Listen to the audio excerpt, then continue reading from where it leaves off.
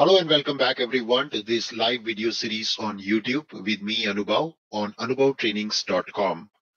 In this video series, we are discussing about advanced ABAP syntax for RAP developers. If you're joining my RAP training and you're not comfortable yet with advanced ABAP syntax, this video series is free for you.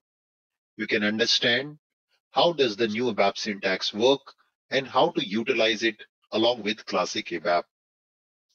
In this video, we are going to talk about use of corresponding syntax. Last classes, we have seen the inline ABAP declaration and value expressions. So let's get started and talk about corresponding hash. Before we move on, if you're liking this video series, kindly feel free to subscribe the channel, hit the bell icon, and share this video with your fellow colleagues in the WhatsApp group so that your friends and colleagues can also take advantage of this free video series with new ABAP syntax. So let's get started. We are going to proceed further now, and we are going to continue in our same class, which we are building since last two sessions, to add another method to learn use of corresponding hash or corresponding. The use of corresponding is mainly for the purpose of moving data from one data objects to another. So let me just go ahead and create another static function in our class.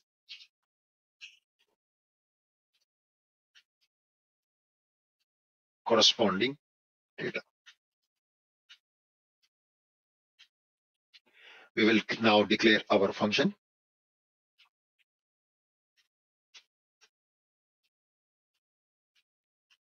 And we are just going to add all the components inside.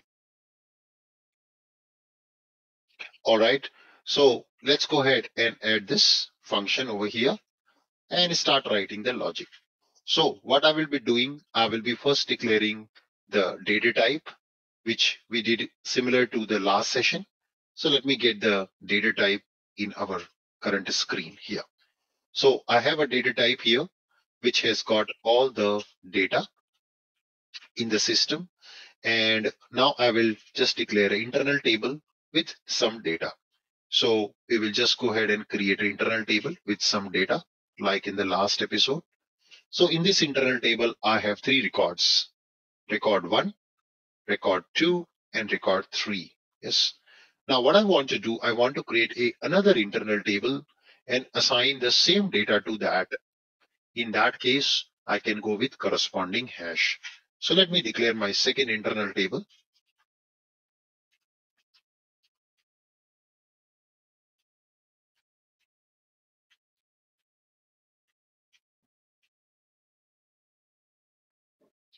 And now what I will do, or maybe I can just say type this. I will move the data of my first internal table to second. Of course, you can use move corresponding in classic ABAP, which was the old syntax, but there are benefits of the new syntax. So first, let me show you simple movement like the old syntax, what in classic ABAP can do. So we have corresponding hash and LT give. So at the end of this statement, what will happen? All the data from the first internal table will move to the second internal table. So let's loop over the second internal table.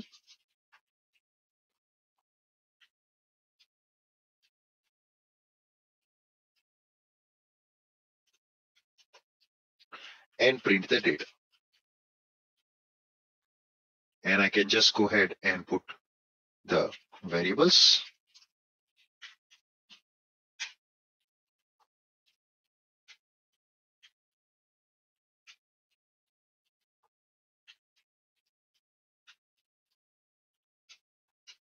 So I have added all the variables now. I can just activate. And when I execute this piece of code, ultimately, I will be able to get my data from the second table. This is fairly simple, just like traditional ABAP. But what's the benefit? We will discuss that in a minute. So let me execute this. And when I run my function corresponding data, I get all the three records. Nice. Now, what's the benefit of this of this corresponding as compared to the old syntax in ABAP called move corresponding, right? In old ABAP, we have move corresponding from one source to target, right? What's the benefit here? So one benefit is you can specify the fields which you want to exempt. So you can say accept, and then you can specify, let's say I don't want to move the score. I just want to make a copy of all the data from this table to this table, but the score is something which I will be filling at later point of time. Yeah. So that is something, one benefit you get with the corresponding hash syntax. So let me run this now. And what you will see is we will be able to exempt certain data. So when I run, you see this value of score is initialized to 0 in the target data set. So this is one benefit of corresponding hash. The second benefit, since the target, this particular target data type is already known to computer, you can see here, we've already specified the target data type. Already, I don't have to put here the data type. I can just put hash, which will do automatic casting or mapping of my data to one data type to another. Along with that, we also have another great feature. For example, if I have another type, let me create one more type. And this will be TT game 2. I want to create. And here instead of captain, I have the scrum lead. I have the scrum name, scrum team name, and I have the how many goals they made. Yes. So this is my another data type, game 2. And I'm creating my game 2 with type game 2. In this situation, what happens is that both the internal tables have the same data type. You see cat-n, and integer, cat-n, and integer. But their field names are different. You can clearly see the field names are different.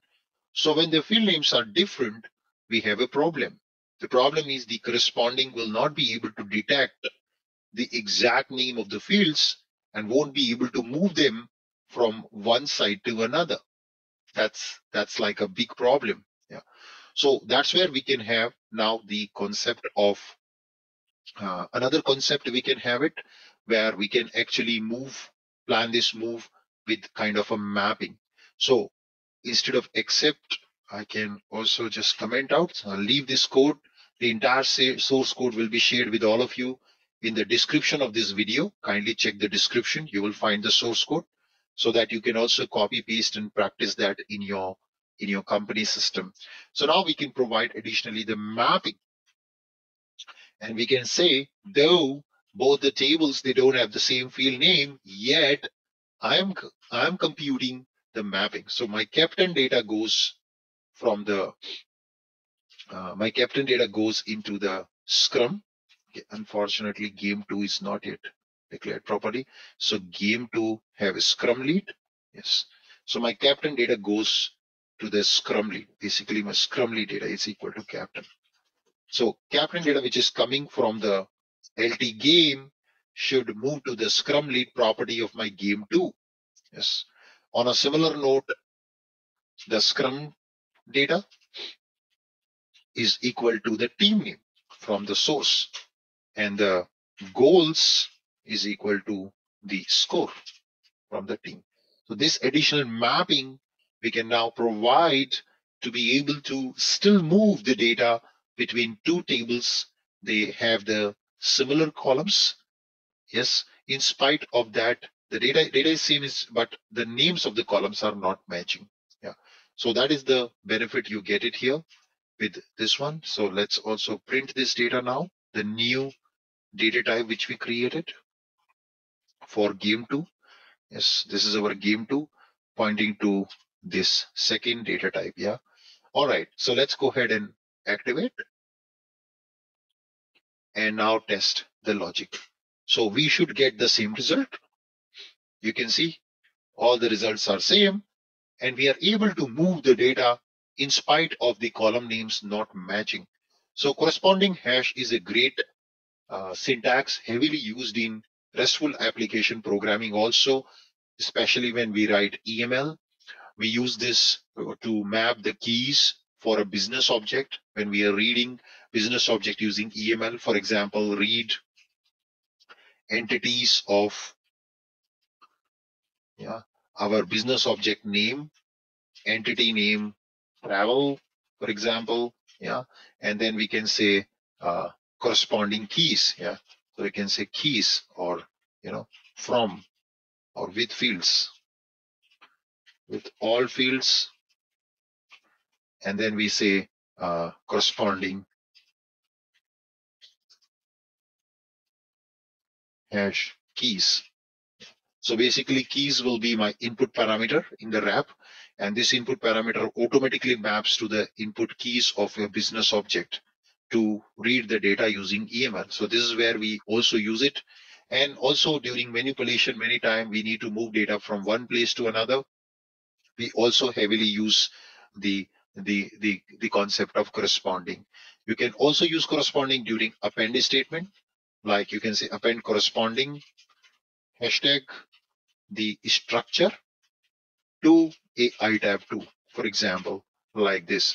So what happens in this case, in this situation, whatever fields are available in this structure, which has the same name as the internal table, those fields will naturally get appended to the internal table.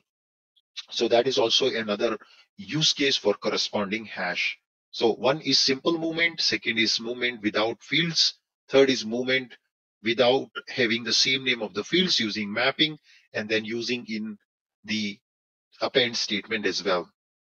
You can also put except star. Star is representing the key.